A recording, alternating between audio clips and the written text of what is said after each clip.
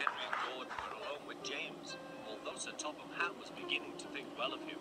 Whenever a chance came, the other engines would talk of nothing but bootlaces. Remember when they had to use a bootlace to get you out of trouble, James? They would tease. James tried to get back by talking about Henry, who got shot up in a tunnel, and Gordon, who got stuck on a hill. But they wouldn't listen. You talk too much, little James, said Gordon.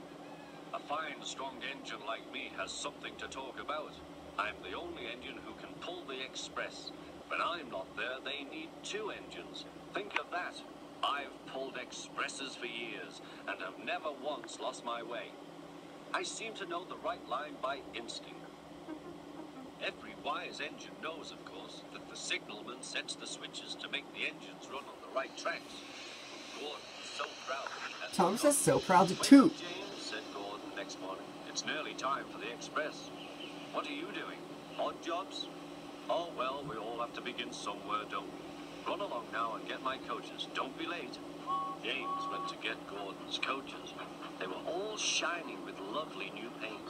He was careful not to bump them, and they followed him smoothly into the station, singing happily, "We're going away, we're going away."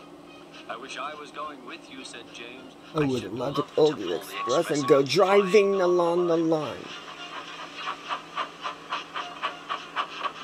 Gordon, with much noise and blowing of steam, got ready to back onto the train. Onto the coaches.